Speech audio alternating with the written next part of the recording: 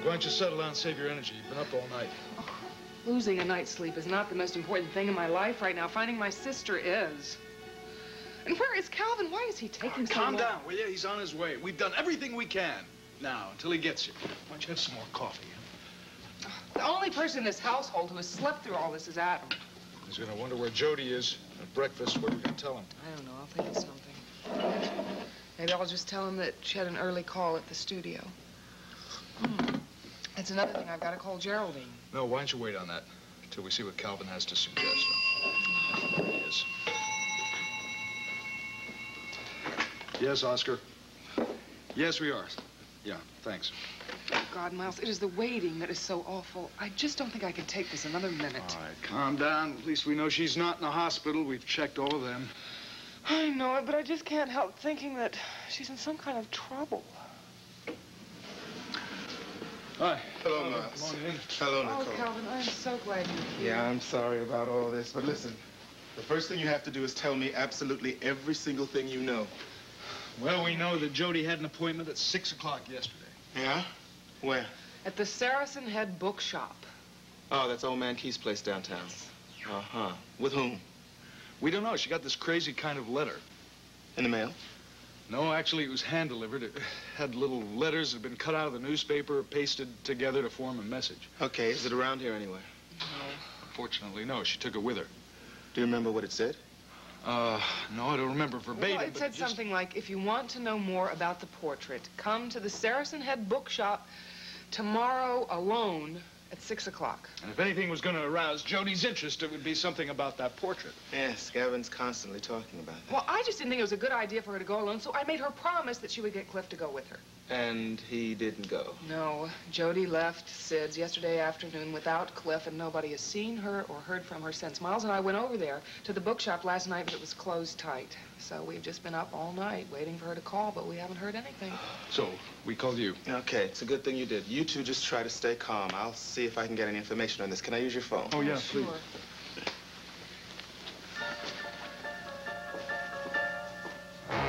Jody, get ready. We have a plane to catch.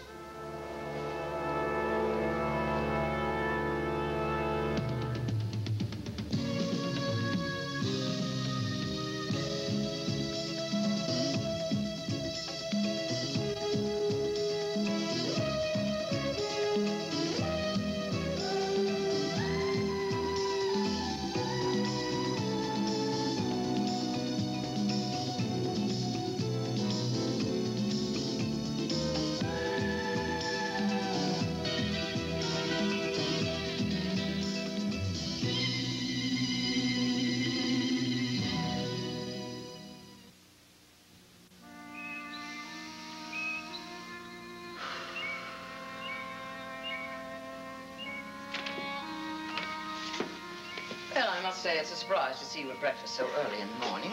I couldn't sleep. I'm sorry. Would you care for more coffee? Yes, please. Something more to eat? Oh, no. I could barely finish my plate. I had to force it down this morning. Mm-hmm. I see. Maybe I will just finish this little piece of toast, though. Yes, I know how you hate waste. I must say, this house seems to be filled with gloom and doom this morning. Oh, I can't help it, Geraldine. I've been sitting out here thinking about the wonderful summer that I was going to have. Walks in the woods, and I'd finally get to use the bridle path. Do you realize that I have 3 riding habits I have never worn? I was thinking maybe I'd even buy a horse. Yes, if you were going to use the bridle path, I suppose a horse would be an advantage, wouldn't it? And my roses, my beautiful roses, they take so much attention. They'll probably die without my supervision. Raven, you know perfectly well that Carlos slaves over those roses every year.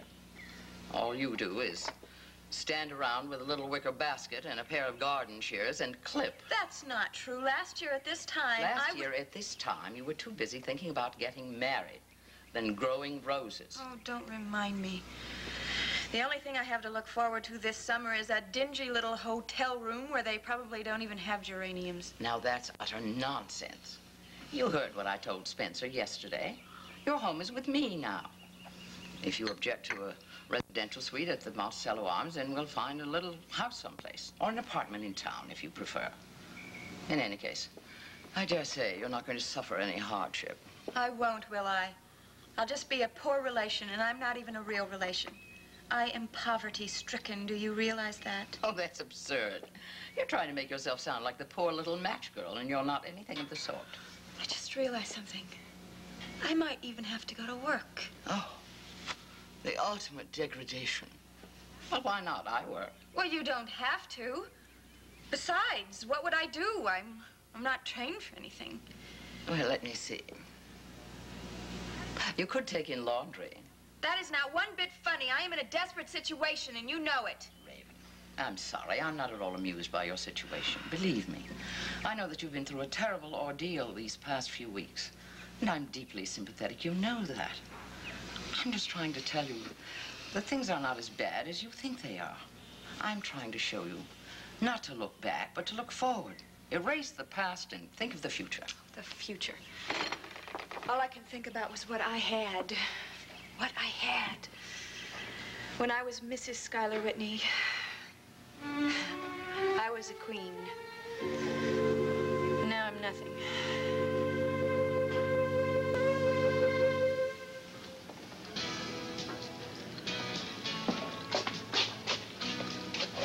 Can I get you something, sir? No, nothing, thank you. You're late. You've kept me waiting 15 minutes. I had important things to do this morning, Nora. Oh, and I'm the least important person on your list, is that it? You must have some very heavy responsibilities now, Spencer. Could we make this quick? I do have some other things to do, and like you said, I am running late. Lucky you, I have nothing to do and nothing to look forward to tomorrow. Not only being unemployed, I might get arrested any minute. If you're still worried about Raven coming after you with the law, you can forget about it. The lady's very busy with much more important problems than prosecuting her maid. Private secretary. If you insist. Anyway, I'm not just worried about Raven Whitney's revenge. Something else I have to contend with, because of something that I've done. Something tells me you're about to make a confession. I don't know if I want to hear. Oh, it's just a silly little thing I did the other night. Just a joke. You know, some people have no sense of humor. I bet I'll die laughing. So what'd you do? Well, I went to the Kavanaugh penthouse just for a visit. The only person there was the housekeeper. You know, that miserable Mrs. Goodman. Well, I locked her on the terrace, and I left. It's very funny. The really funny part is that she has this really terrible fear of heights. If you could have seen the expression on her face. Nora, that's kind of a sick joke. You know, the lady might have had a heart attack or something. Oh, it wasn't that bad. Anyway, you never know what some people are going to do. I didn't think about it at the time, but the Kavanaughs could really make trouble for me now. I'd say it was highly possible, considering what you did to them in the past. Oh, I didn't do anything to the Kavanaughs. Oh, no. Just tried to break up their marriage, that's all. Oh, well, that. So, now you're in another mess, and you're looking for a way out, right? You have such a clear head, Spencer. Nora, I've told you before, the only real solution for you is to get out of town, start someplace new. I mean, you're such a gifted troublemaker. You should really go to a big city where you could have some real challenges. Right. I have to get out of this dumpy town. But you see, I have a little problem with money. Haven't we had this discussion before? You've got a job. You've got security. Listen, if you could just loan me a couple of $1,000, I could go somewhere else. Nora, it'd be worth twice that much. All right, all right. Just give me a little time. We'll see what I can do. That is wonderful. You're so generous. I always knew you were a good guy, deep down. Just like you always knew Gunther was a good guy.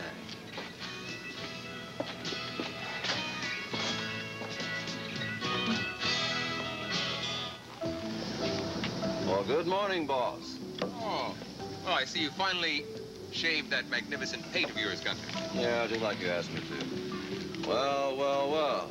I thought your money wasn't available to you at this time. Well, one has to be resourceful, Gunther. Mm-hmm. Well, where did this little beauty come from? I just had it delivered. I leased it with an option to buy, which reminds me, that's what we're going to do now. We're going to exercise another one of my options. Yes, sir.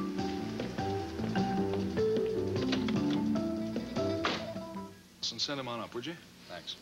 Well, maybe now we'll find out something. Yes, now we'll see what Cliff has to say for himself. If it wasn't for him, none of this Oh, would now, have honey, happened. don't start blaming Cliff for Jody's disappearance. She wanted it that way. He couldn't very well insist that he go with her. She didn't want him to, could he?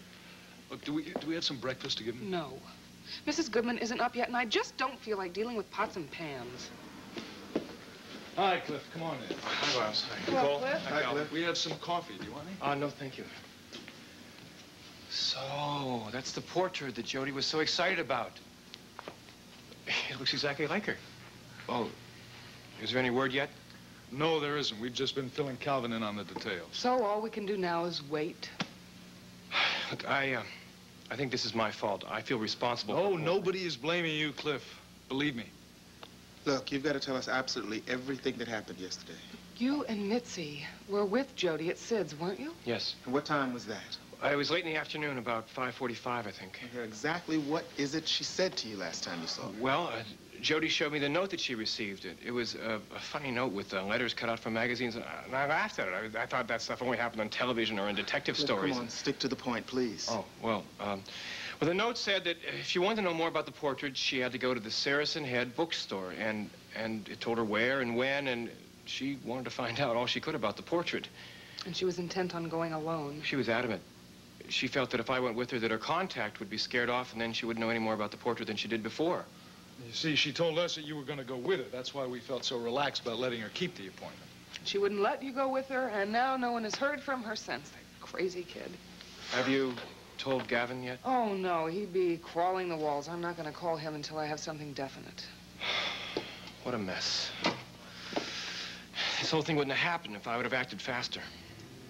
Now, what is that supposed to mean? If you had done what faster? Well, when Jody left Sid's, I wasted about 10 minutes wrestling with my indecision, and then the thought of her alone just nagged at the back of my brain. So I ran out of Sid's, and I got down to the bookstore, but she was gone. I talked to the old man there, and he said that there might have been a woman in there that looked like Jody, and that she talked to a middle-aged woman. And then they left together, maybe, but he wasn't sure. And did he give you any kind of description about what this middle-aged woman might have looked like? Oh, no, Calvin. He was nearsighted. He could barely recognize me. I think it's a chronic condition. Well, that doesn't give you much to go on, does it, Calvin? Well, we can't exactly put out an APD on just any middle-aged woman. I guess the best thing for me to do is go down to the bookstore and look around myself. Look, try to keep the phones free. I'll call you as soon as I find out something. Thank you, Calvin.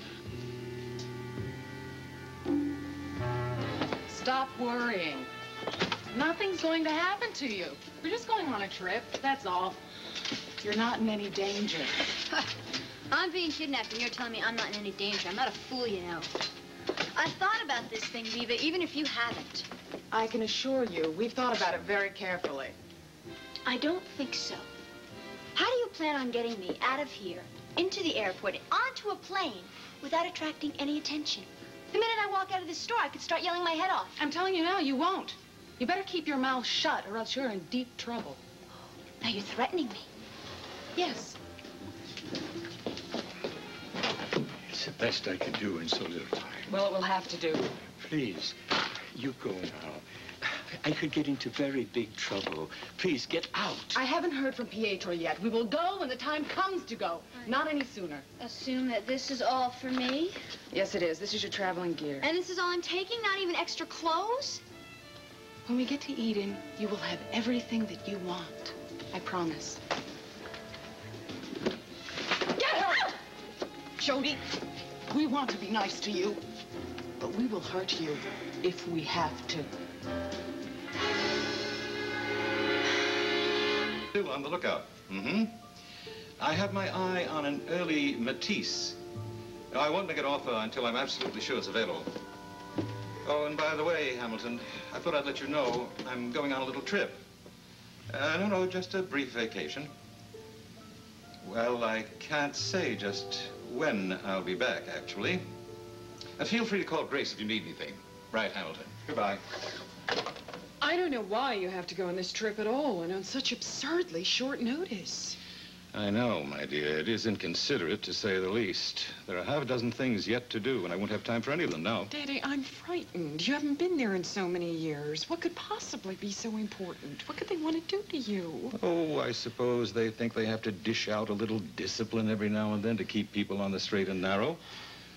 Or just to remind us of their authority. Well, whatever reason it is, I don't like it. It sounds like serious trouble to me. No, you mustn't worry, my dear. Remember, I have a number of loyal friends over there who know how well I've served their interests over the years in this country.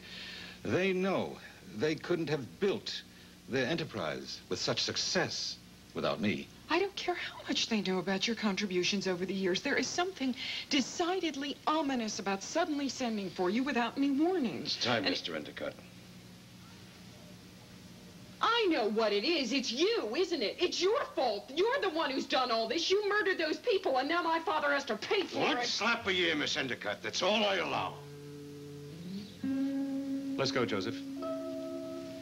There's only one flight a week, you know. I can't afford to miss this one.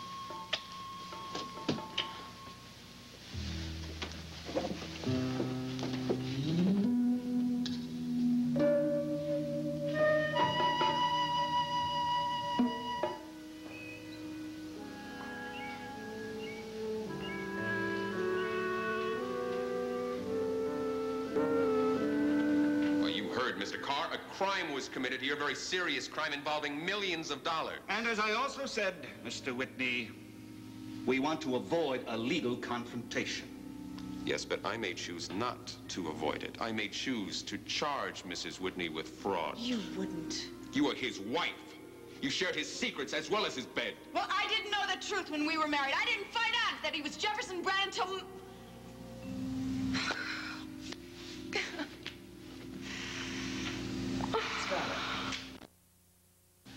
May I suggest that you allow Raven some time to herself now.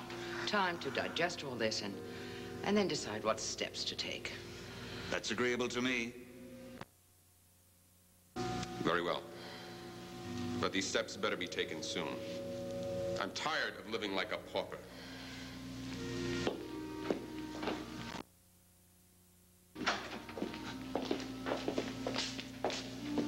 I'll be in touch with you, Geraldine. Take care of it.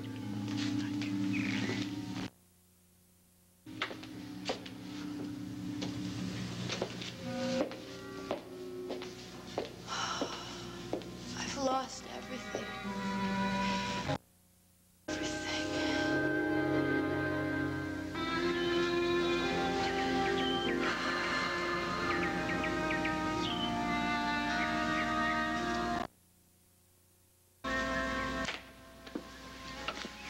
Raven, we have a visitor.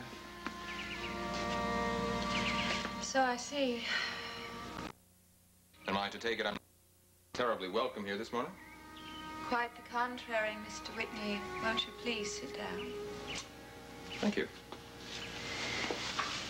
If you'll excuse me. I am so sorry I can't offer you anything, but the servants have left the house like rats deserting the sinking ship. Oh, that's quite all right, actually. I don't need a thing. I just came by to pay my respects to you and Aunt Geraldine. To say how relieved I am. Whatever for? Well, my man Spencer tells me that you're going to cooperate in the transfer of my property. I had no choice, apparently. Well, I just wanted to tell you that as long as you do continue to cooperate, and you don't offer any interference to my resuming control over what does belong to me, I'm willing to forego criminal charges against you. How nice and chivalrous. I just wanted you to know that as long as you are out of my house and my life as soon as possible. I have already made arrangements to go. Good. Now, the next order of business is my attorneys and my accountants would like to have a complete picture of your finances. I know it's an unpleasant business, but it's necessary, as I'm sure you can appreciate. We need to know what personal wealth you brought to your marriage so that there won't be any confusion when the transfer takes place. I'd hate to be responsible for you losing any of your own personal wealth. Well, I had been living on a trust fund that my daddy gave me. It barely paid for my toenail polish. Oh, that's too bad. Well, I wouldn't like you to know that the rule of this transfer is going to be what's yours is yours and what's mine is mine. Raven, Scotter, there's... What? What's wrong? It's, nothing really, just a momentary shock. I think I know what this must be. Has my driver just appeared at the door by any chance? Yes, that's it. Why don't you ask him to come out here, Gerald? No, Scotter, I don't really think this is the right time.